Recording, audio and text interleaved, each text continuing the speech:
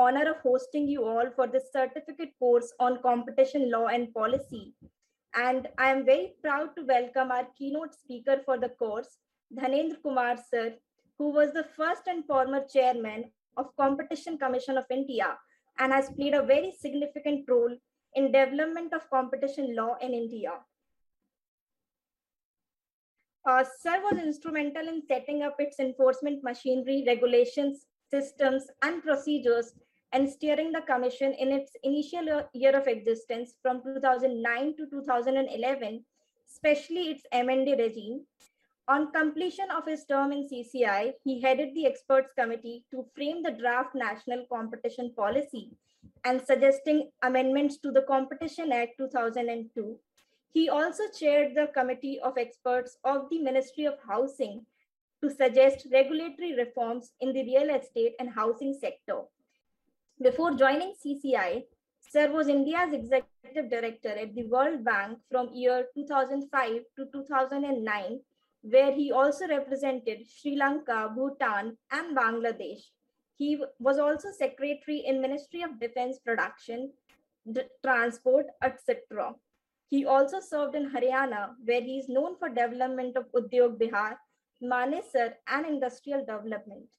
We are very glad to have you here, sir. And today, sir is going to discuss about the history behind introduction of Competition Act 2002 and what were the laws which existed prior to enactment of Competition Act and what were the loopholes which existed and which led to enactment of Competition Act 2002.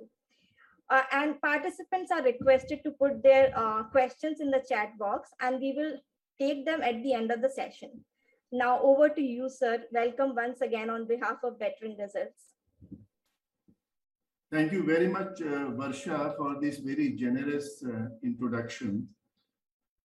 Friends, let me first of all thank you very much for giving me this opportunity to speak to you on a matter which is dear to my heart, competition law.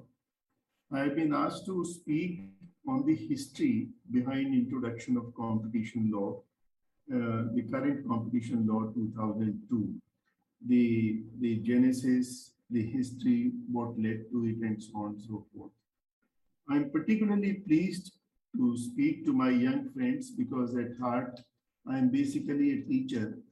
I started off my career journey in 1965 as a teacher, and I remained so for 3 years before I joined the IAS in 1968. And I still consider that phase of my career as the most stimulating and refreshing period of my career. Well, friends, let me first of all tell you that soon after independence in 1947, what was behind the minds of the policy makers was the prevention of concentration of wealth and economic power and achievement of a socialistic pattern of society. This emanated from the constitution which India adopted. Article 38 of the constitution said that the state shall strive to minimize the inequalities in income and endeavor to eliminate inequalities in status, formalities, and opportunities, not only amongst individuals, but also amongst groups of people residing in different areas or engaged in different vocations. So naturally, at that time, the policymakers had in the front of their thinking how to create a society which is socialistic, where there are no concentrations of income, no exploitation, and we have a good society where everybody gets his due role in due share in the pie. So after independence, to ensure industrialization, first of all, in Industrial Policy Resolution 1956, it was formulated, which was based on socialistic pattern of society.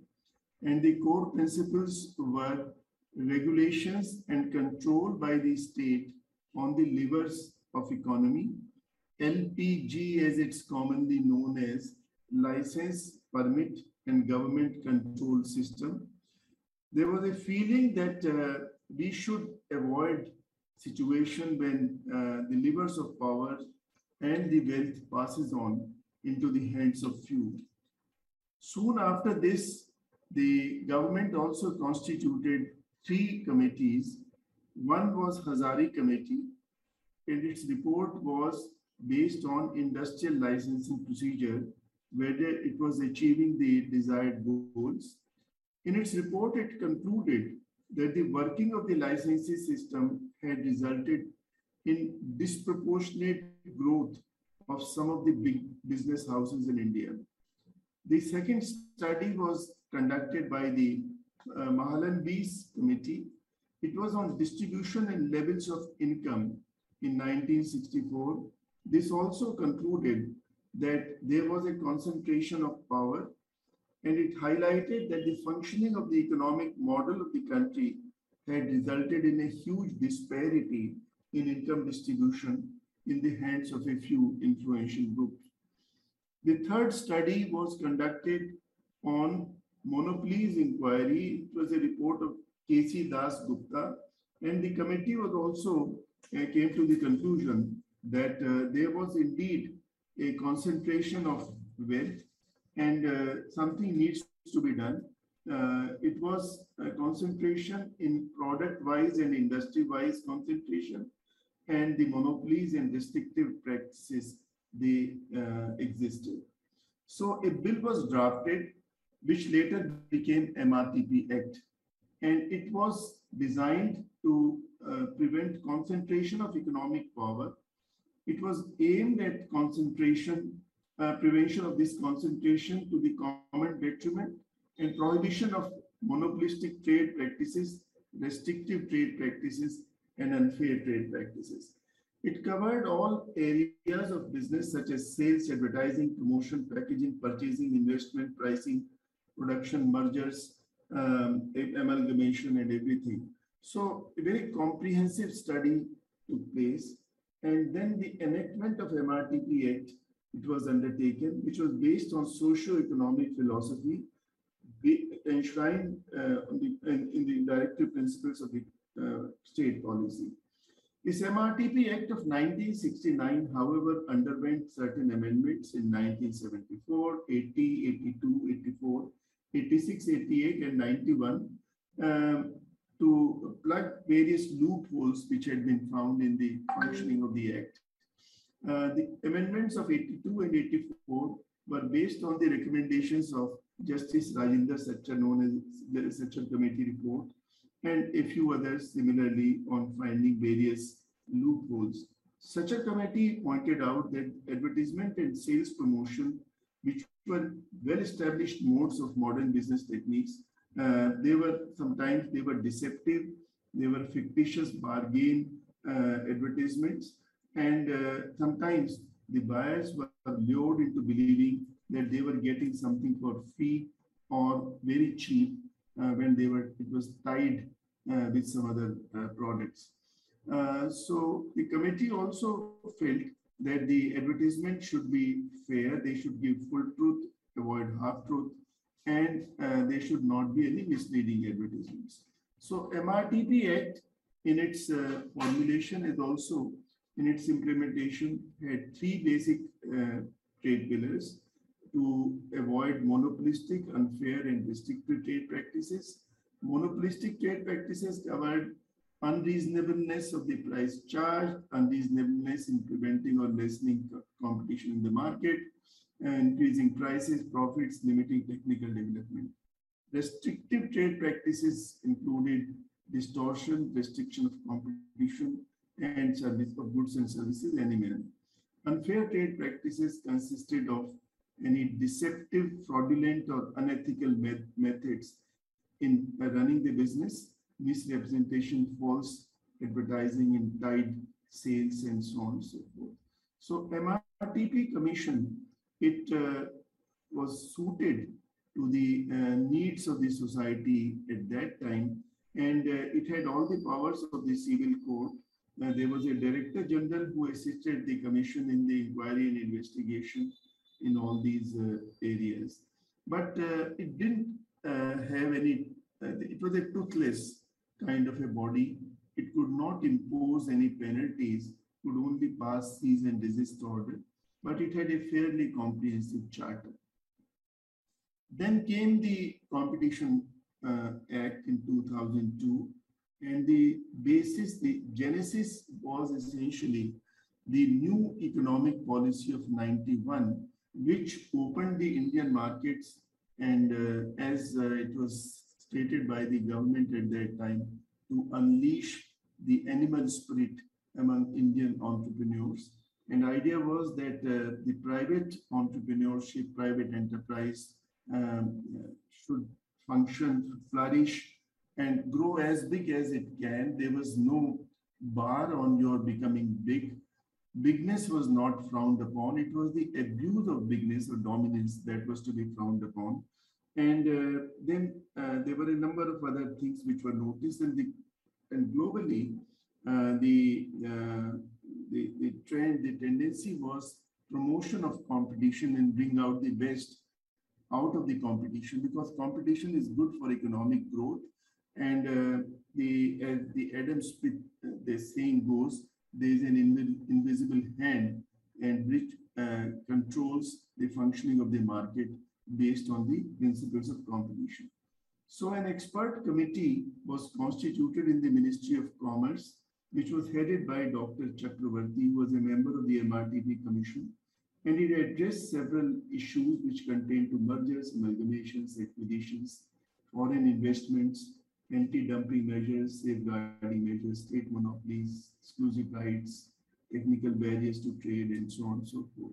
So it brought out a number of factors, but the government wanted a completely new and legislation which was in accordance with the global trends.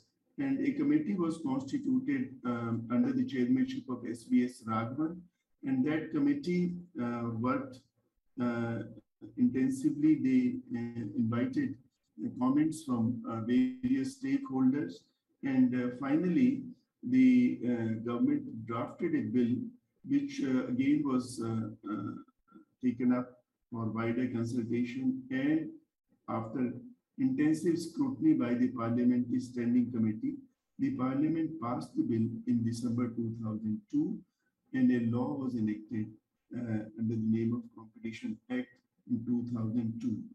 The Act received the assent of the President on 13 January 2003, and then came the Competition Act 2002. However, the implementation of the Act could not be taken up immediately because there was a legal challenge to the law, the Brahmdat case, and it was stayed by the Supreme Court. However, there was an amendment, a comprehensive amendment taken up to the Act in 2007, which, among other things, also incorporated the establishment of an appellate tribunal, competition appellate tribunal, which would be headed by a former Supreme Court judge or a senior person like him, like a former Chief Justice of the High Court. And then this competition appellate tribunal would ensure that there was a judicial rigor in the appeals. Even the appointment of the Chairman Competition Commission was to be done in a manner that a committee headed by a sitting judge of the Supreme Court and a few other experts, they would pick up a suitable person as chairman, and the government on the recommendation would appoint the chairman. I was privileged to have been appointed as the first chairman of the Competition Commission of India soon after my return from the World Bank, where I was India's executive director, the World Bank in Washington. And I took oath on 28th February 2009, and soon thereafter there were other members who were also appointed. The implementation of the Act was taken up in two stages. First was the antitrust portion, which was taken up in May 2009. 20th May to be precise. And the second portion was taken up on the review of mergers and acquisition in 2011, June 2011, and there was a history to it, which I'll briefly explain.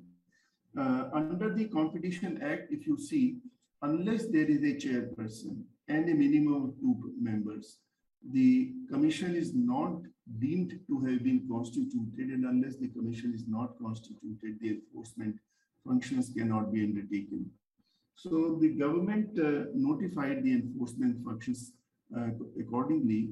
On the 19th of May, the appellate tribunal was constituted, and Justice Pasayat, the former judge of the Supreme Court, was sworn in, and 20th May, powers of antitrust, and this was taken up. I may also briefly dwell upon the main differences between the Competition Act and the MRTP, although I hinted about it. MRTP Act was a different era legislation which was meant to prevent concentration of economic power in the hands of a few. And competition law, on the other hand, is a modern law, a positive and forward-looking law, which looks at not only controlling monopoly, but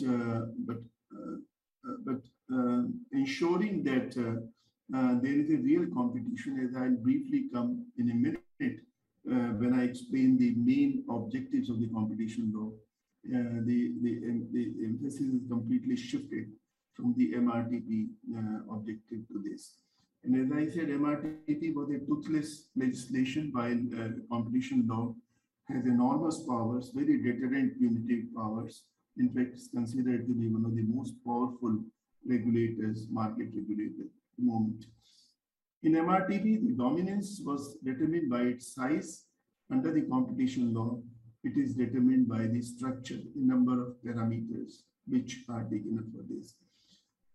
The objective of the Competition Act can best be seen from the preamble. And as I just said, I briefly explained, the preamble of the Competition Act is, I'll briefly read, an act to provide, keeping in view the economic development of the country, and that's important. The focus is on economic development of the country. That's the ultimate objective, goal to be achieved, deliverable. So for economic development of the country, for the establishment of a commission CCI will be established with this, to prevent having adverse effect on competition, such practices which would be having adverse effect on competition, to promote and sustain competition in market, to protect the interest of consumers, and to ensure freedom of trade carried on by other participants in India. So these are the 4 pillars. And CCI is an instrument to achieve it. In fact, under Section 18 of the Competition Act, CCI has got duty. So the words used are shall, and it's the bounden duty of CCI to achieve these objectives, because competition brings the best in the economy. Both the static and dynamic efficiency has been ensured all over through competition. When India got the competition law, we were 120th country in the world to have this kind of a body competition. In fact, it could have well been called Competition Promotion Commission. So to promote competition and check these practices. Now, of course, there are more than 130. So Section 18, which gives powers to the Commission to act even suo motu, also mandates, gives the duty to the Commission to ensure that these objectives are achieved.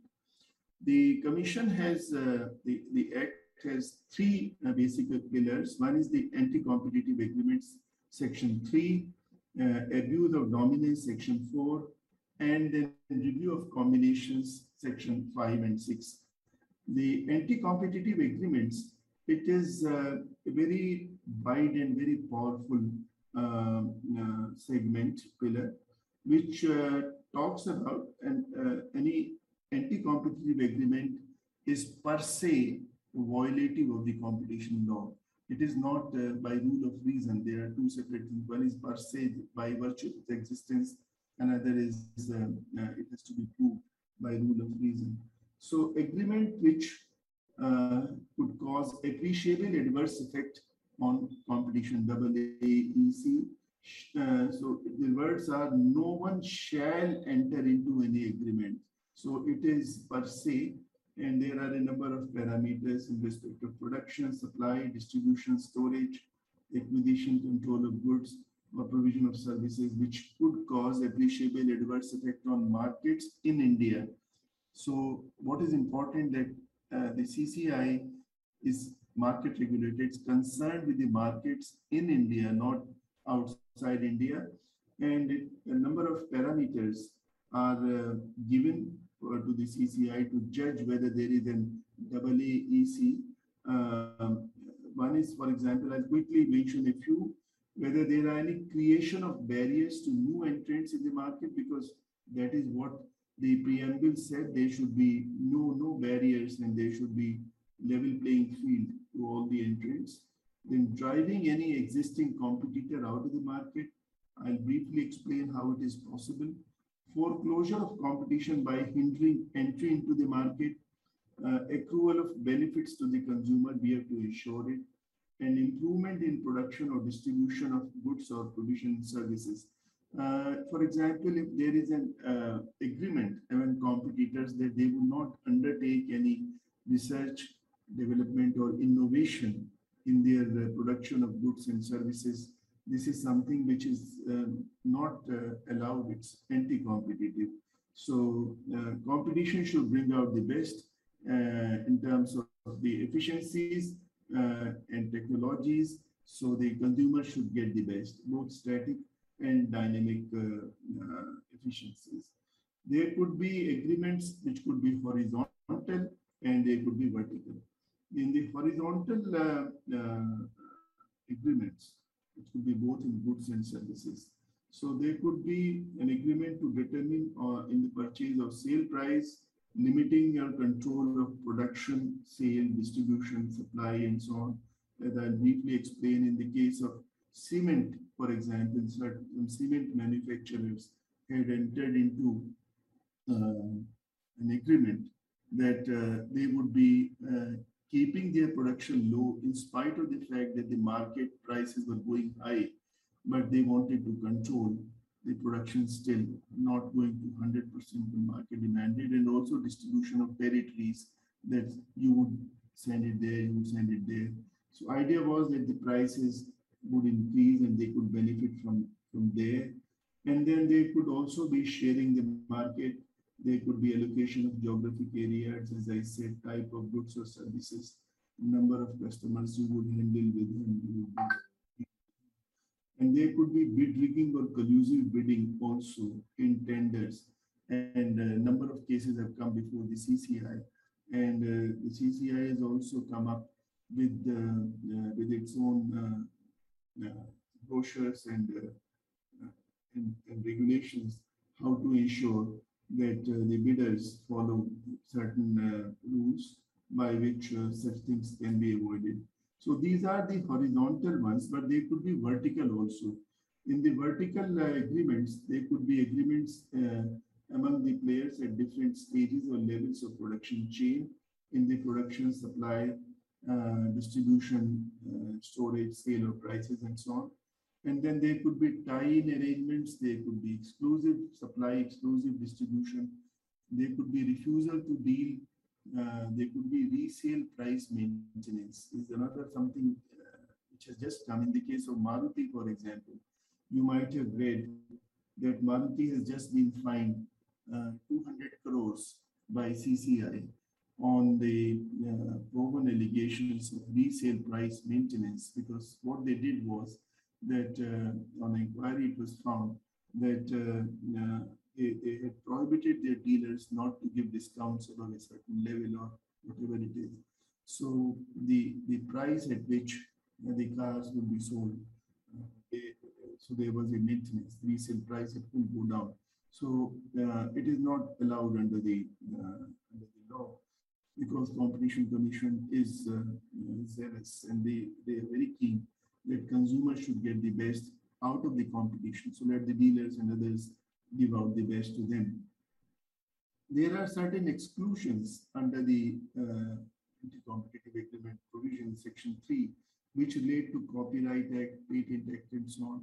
So some idea is to promote technology and innovation. So if some players have got intellectual rights through these channels, copyright, patent, and so on, so they could have agreements that they will only give it on certain conditions. There are certain remedies available. How does CCI ensure and control that nobody resorts to any anti-competitive agreement? Under section 27 of the Act, the CCI has got powers to pass orders for cease and desist and interim order during the pendency of the inquiry. And if needed, they can ask the offending parties to modify the agreement. They can impose penalties, which could be very hefty. And in the case of cartels, etc., it would go up to 3 times the profits or 10% of the annual turnover, average turnover. And there have been instances when the penalties have been very, very high. So this was one vertical, one pillar, the anti-competitive agreements, which had both horizontal and vertical parts. Then there is abuse of dominant position. And again, this is something which is very important. In the pillar of dominant position abuse, we have to first determine uh, whether the party is dominant.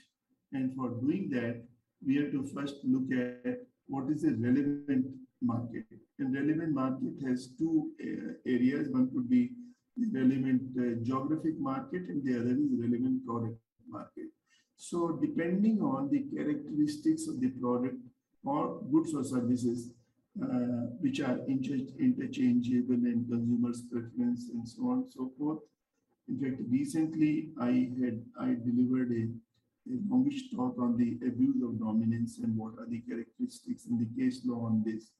And those of you who are interested, I can share the PowerPoint presentation which I used at that time and the case law. But in the abuse of dominant position, as I said, we have to first look at the relevant market, both the product and the geographic market. And depending on that, in case the concerned party has dominance in that area, geographic market, in that particular product, then the commission could decide whether they have abused.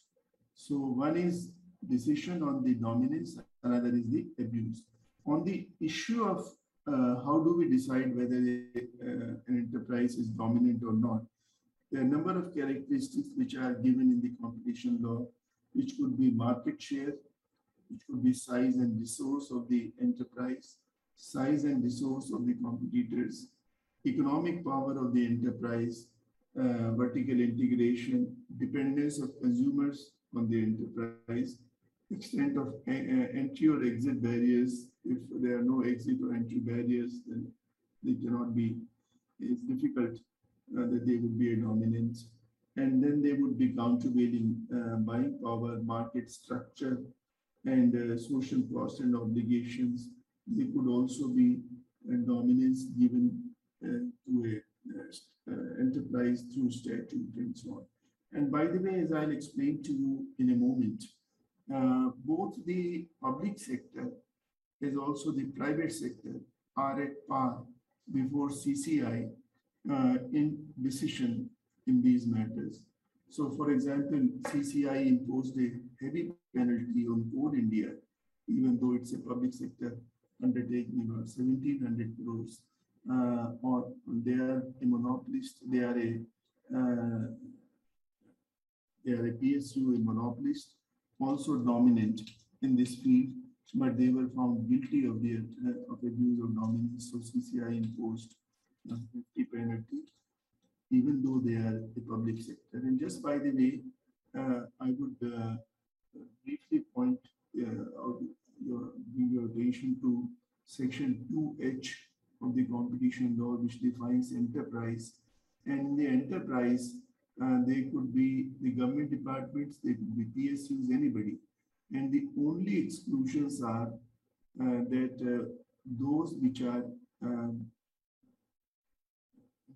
are doing any sovereign functions, and those who are engaged in certain activities like the atomic energy, currency, and so on, law and order, and so on. So I'll briefly come to a minute that.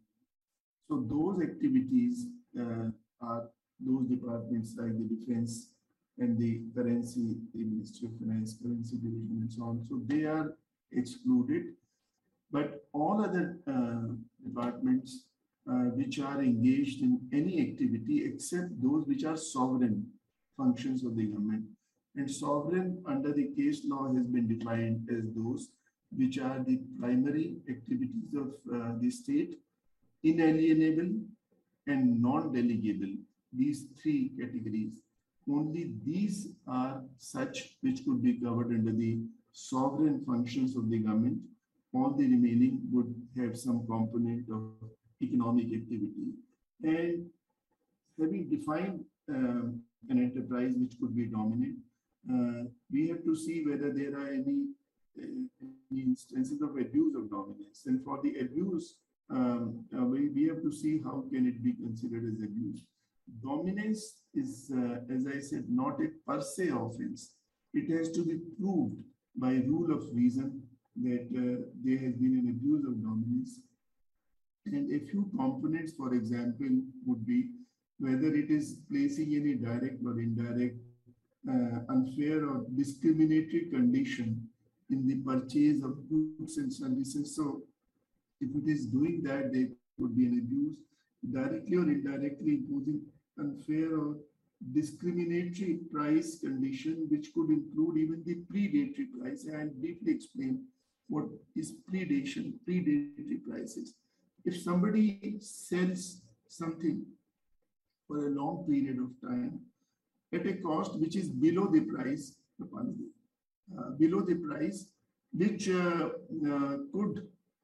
which could have an intent where the idea could be how to make sure that the competitors are driven out of the market. Just for example, without meaning it, Reliance is a company with deep pockets, just for example, and they enter a market and then they keep the prices of their products, sold product goods and services so low that all others are driven out of the market, and they continue doing it for years. And when everybody else is driven out of the market, then they raise the prices and they capture the market. So this is known as predation, and intent is also important. And I mean, if it's sold for a year or two, it could be just sort of market entry and so on. But if the intention is to drive out your competitors and capture the market, so this is known as predatory pricing. So that is again an abuse, and there were a number of instances which I can briefly explain depending on the time. They could also be abused by if an enterprise is dominant by limiting or restricting technical or scientific development, which could be against the interest of consumers, denying market access to anyone, and using, again, this is something which is very important, using its dominance in one market to enter into or protect another relevant market. Just for giving you an example, in one of the cases which came up before me when I was the chairman, this was MCX versus the National Stock Exchange. And those of you who are interested can see this. There the allegation, and this was proved, that the National Stock Exchange, which is a dominant undertaking, it was using its dominance, earning its money from one segment of its operations by subsidizing and giving at zero cost the other service in order to drive out or eliminate competition in the other segment of the market. So this was the allegation by MCX. It was found to be true. And abuses could be of two types. One could be an exploitative abuse, or another could be exclusionary abuse. Exploitative abuse is when you are using your or abusing your dominance against the consumer or against your competitors. Exclusionary when you keep the competitors out. Like in this case, it was exclusionary. In exploitative, there was another case, for example, the DLF case. There, the conditions were such which were one-sided, and it was held by the commission. The conditions related to the exploitative abuse, and since these were, like, for example, if I am in a lottery and if I delay payment of my installment, I would have to pay interest penalty at the rate of 18% penal interest. But if they delay giving possession to me, I would only be getting compensation at the rate of 5 rupee per square foot. It was not equitable on both sides. There is a term in British law called contra proferentum, by which it means that in such a situation, the presumption would be against the body, against the person who has drawn the agreement. So otherwise, I mean, there is a 50-page agreement, fine print, and so on. Who reads? So you are made to sign. So the presumption would be that the person who has drawn this agreement, it's one-sided, and they are it's meant to achieve benefit out of this. So this could be again something which is not allowed under the law. The commission has got wide powers. As I said, they could impose penalty up to 10% of the average turnover of the past 3 years. There is another provision under Section 28 of the Act, under which commission can direct the party. It would be divided if it is dominant, to check the dominant, it could dismantle. In fact, I used this provision, and I said in the beginning that the enforcement was taken up in two parts. One was the anti-competitive agreements, antitrust, abuse of dominance and antitrust, Section 3 and 4, which were taken up first from May 2020. But the other one, which was the review of combinations, it could not be taken up because the industry had a lot of reservations.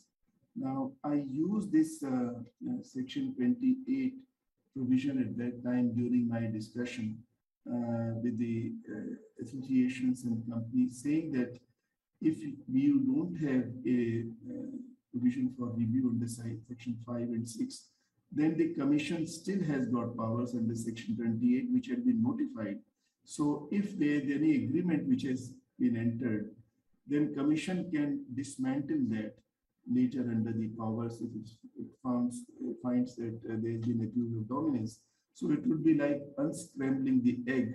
And I cited the example of the US jurisdiction where exactly the same thing happened. And then they, in fact, I got the chairman of FTFC to talk to in various forums.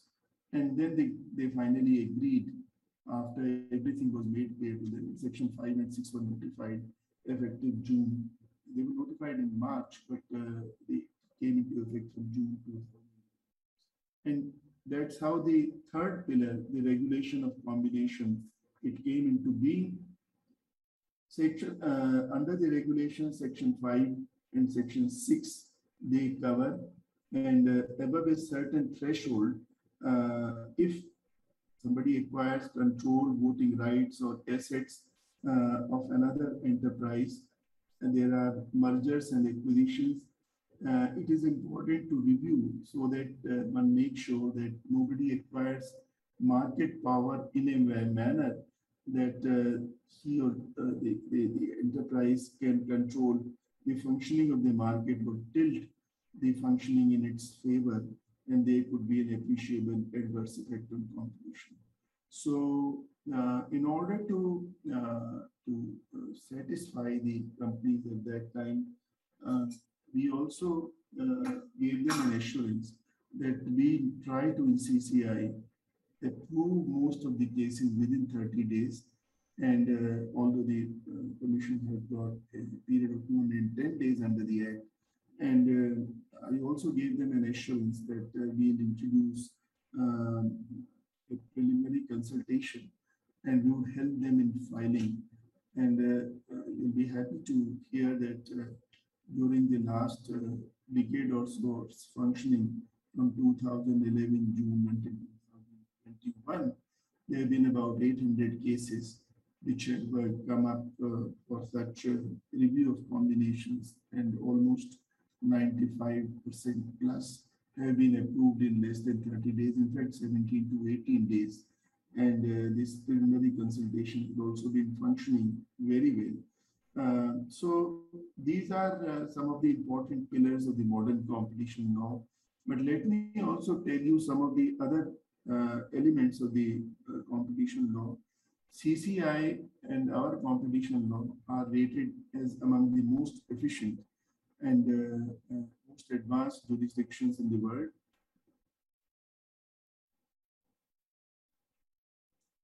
As I mentioned, under Section 2H, the public and private sector are at par, and only the activities of atomic energy, currency, defense and space, and sovereign functions of the state, only that is excluded. Everything else, they are at par. Commission under Section 18 have got suo motu powers. It shall be the duty of the Commission to eliminate practices, etc., etc. Whatever is written in the preamble of the Act, which I read out to you. So CCI has the bounden duty to achieve that.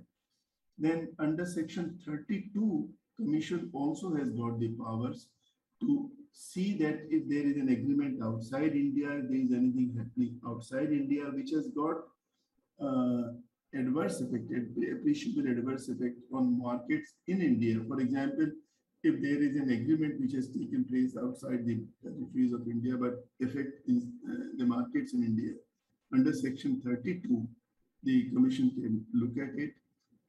Under Section 33, the Commission has got powers to issue an interim order. We have issued it in the past. And the DLF case, order was issued similarly in several other cases. In fact, there was a time when I can tell you, on every Wednesday, I would get a request by somebody that so and so movie is being released in Bangalore, so and so movie is released in Tamil Nadu, but the association is not allowing us to release. So Hindi movie are not allowing them. So idea was that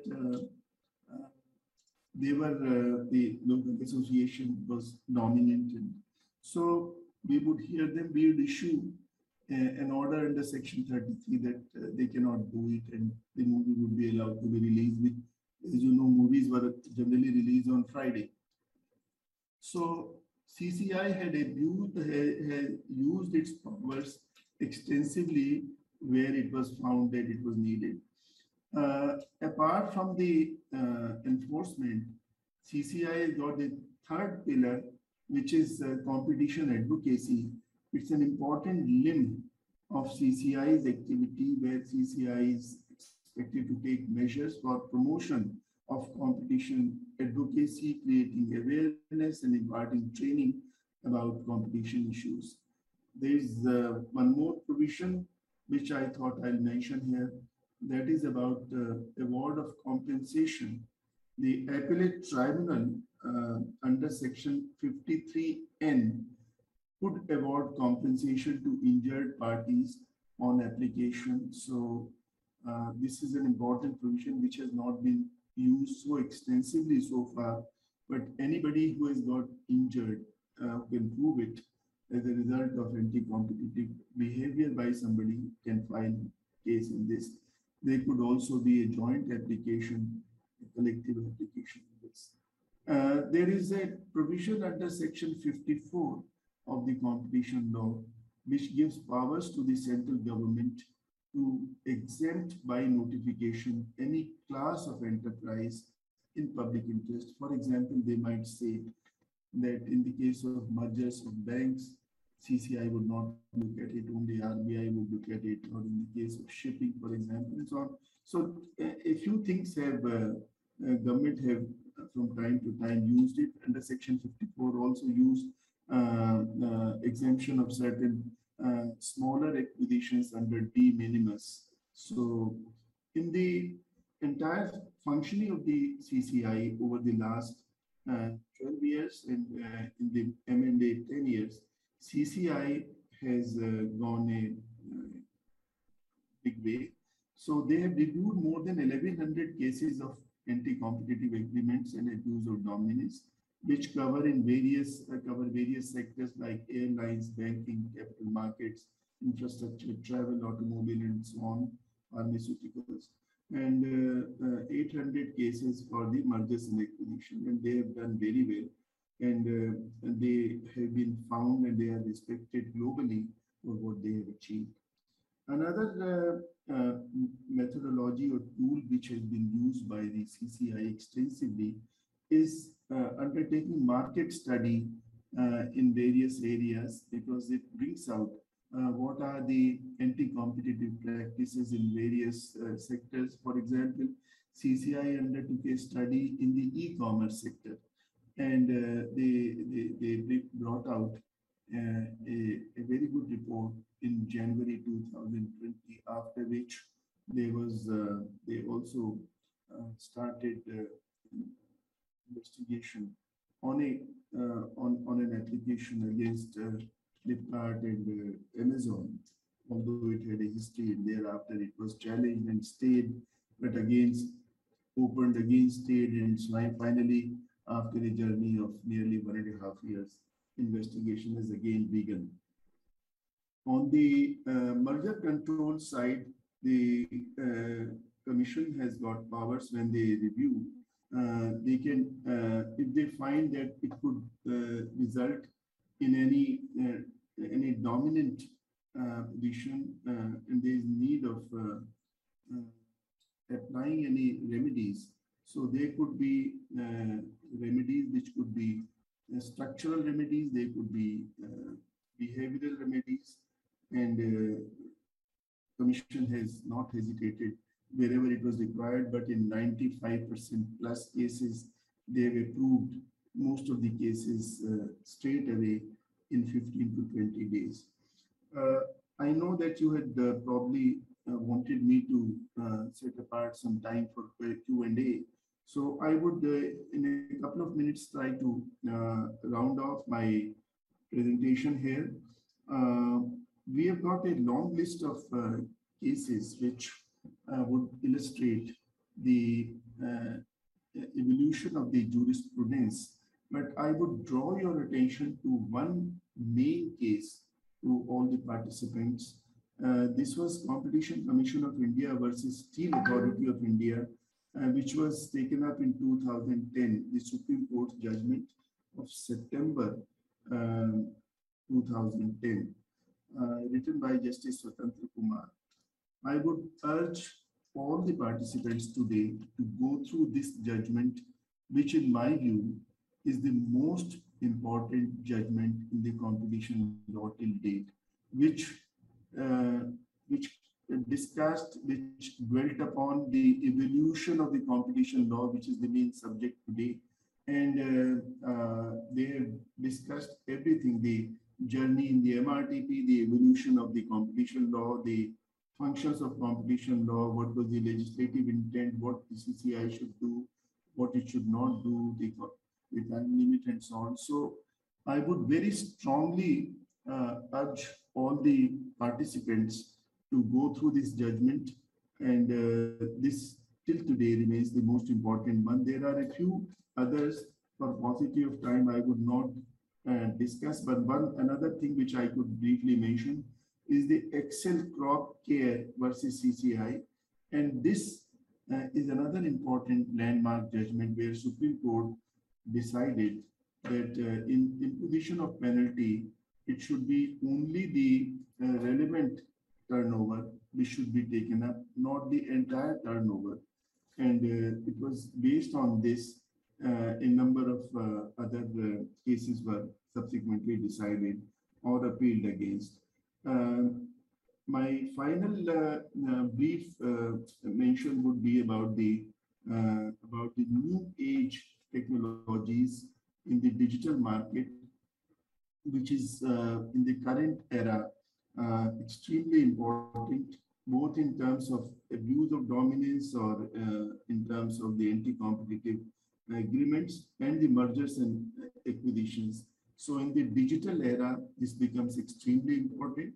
And the last thing would be, which I would mention, how CCI has acted during the COVID-19, because the COVID situation was again some extraordinary situation which warranted that some of the companies may have to coordinate the supply and distribution, and at times they would have to make sure that in order to maintain supplies, in order to provide uh, goods and services in different areas, they may have to coordinate not with an intention to make money, but in order to maintain smooth supply.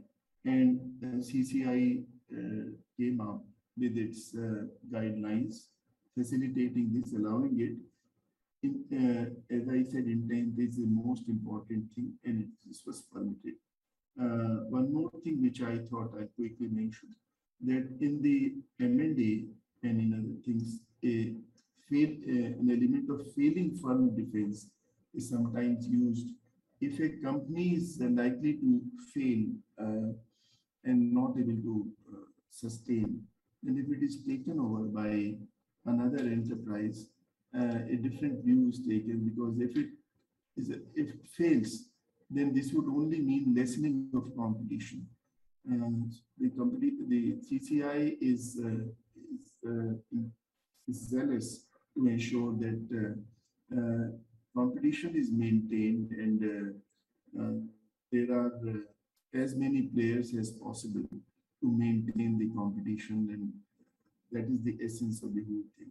Well, friends, I really enjoyed talking to you, and I would have liked to go on to cover a few more things, but mostly the time is not there. And I would be very happy if there are any questions. I'll be glad to answer within the available time. If you have any more questions or any doubts later, I'll be glad to respond later also, if you like to. Thank you very much for your patient hearing. Thanks, Varsha, and over to you. Thank you so much, sir, for sharing your wonderful insights. So we have few questions. First question is by Anumeha, wherein she is asking that the Act provides that horizontal agreements include cartels as well. So what are the other kinds of agreements which are included within the definition of horizontal agreements? Well, I've already elaborated the various kinds of horizontal agreements. Cartel is one kind of horizontal agreement where, in fact, if you look at the genesis of the US antitrust law, the Sherman Act, they used to be cartels. So the cartel is a type of horizontal agreement where people at this in the same trade and horizontally working horizontally, they could decide on price fixation, they could decide on distribution of territory, and so on and so forth. But this is one kind, and like in tendering and so on. But there could be many kinds of horizontal agreements, which there are dozens of others. So let us, for positive time, let me not dwell into it. Cartel is one specific, and cartel is very pernicious kind of horizontal agreement, where in the case of proven cartels, Commission has been taking very serious approach and imposing maximum fines. Thank you, sir. Then there is a second question by Anumeha only, wherein she is asking how trade associations proliferate anti-competitive concerns and what is hub and spoke model. good question. I would explain briefly, and then in case somebody wants to go deeper into it, I had written a very big paper on this subject, which I wrote along with another expert, Professor Rahul Singh of National Law University, Bangalore. And this paper is available, those of you who wish to read. It was published in several reputed journals. Now, in the case of trade associations are permitted fora where the competitors can meet and they can discuss various issues. They can discuss they can discuss the government regulations which have been announced, and then how to improve their products and new R&D and so on. Number of things which could be permitted, they could discuss. So if they start discussing the prices, if they can start if they start discussing the territories and so on, various things which are not prohibited under the competition law, then the role of trade association is something which is immediately frowned upon, and the commission can look into it. So trade associations, they have to function very carefully, and that's why we always recommend that they should record minutes of their meeting. They should keep a lawyer during the meeting who can immediately raise red flag that this is something which which is not allowed to discuss. And also, at times, if there is any such thing which is being discussed, since all those who are present at that time become guilty, there is a sort of complaint sometime. So those who feel that they don't want to, they should get out and ask the association secretariat to record that they have left the meeting. So trade associations, they have a huge responsibility to make sure that they function according to law, and there are various written instances and regulations, and my paper would throw light on this. Also, the CCI has got a number of pamphlets and regulations which they have issued, guidelines. So I would suggest those who are interested can look at CCI website and go through this. And in case you wish to talk to me later, you are very welcome. Thank you so much, sir. Our next question is by Mr. Chintan, wherein he's asking, what are the factors that CCI may consider to regulate the balance between promotion of innovation and abuse of dominance, especially when such players tries to bring innovative products and services in a market? No, there is no contradiction in this. If there is a big company which wants to bring new products and services, innovative products and services in the market, it's very welcome. It is not in any way violative of the Act. However, it must be recognized that by the gale of new technologies, a number of earlier players could be demolished. And you have seen in the past, Kodak, for example, it used to be such a dominant firm. And in '98, when digital photography came into being, then nobody would use the films. A number of other things we have seen it. So the gale of technological advancements means that earlier technologies, earlier products go out of fashion. So there is nothing wrong in this if new products or services are being introduced, and it's not an abuse in any sense of the term. On the other hand, it is promoted, and that's what the object of the competition law is, that there should be innovations, and that's how the competition prospers. Thank you, sir. Next question is by Karan, wherein he's asking that the Act empowers the CCI to impose interim measures. However, there have been very few cases wherein the CCI imposed interim measures, and the last one was in OYO case, which was stayed by the Gujarat High Court. So he's asking, do you really think that CCI's high standards in granting interim measures has proved to be an impediment for gaining the trust of consumers and business class of India? I would again strongly suggest, please read the judgment of Justice Swatantra Kumar of 2010, CCI versus Steel Authority of India. There is a full paragraph on this where the Supreme Court has held that CCI should use these powers sparingly. So CCI is supposed to be very circumspect and use these powers sparingly. So Supreme Court has held it, and that's the intention of the jurisprudence at the moment. Yes, any other question? That was the last question. Thank you so much, sir, for giving your valuable insights on how the Competition Act has come into picture, and you've also explained almost all the aspects of the Competition Act 2002 in brief, and I'm sure participants would have gained a lot of knowledge through this session. We are thankful for you to spare time for this session, and we look forward to having you in our future courses as well. Thank you once again to all the participants, and thank you, sir.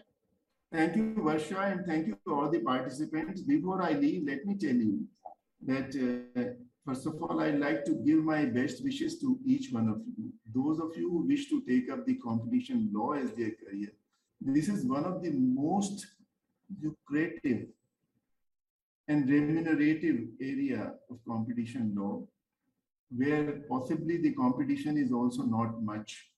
The competition in the field of competition law is not much.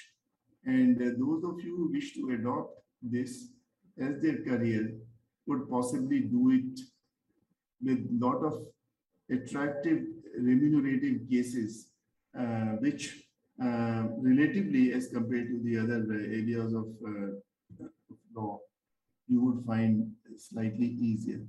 So my best wishes to all of you, and hope you do very well to flourish and prosper. Thank you once again. Thank you, sir.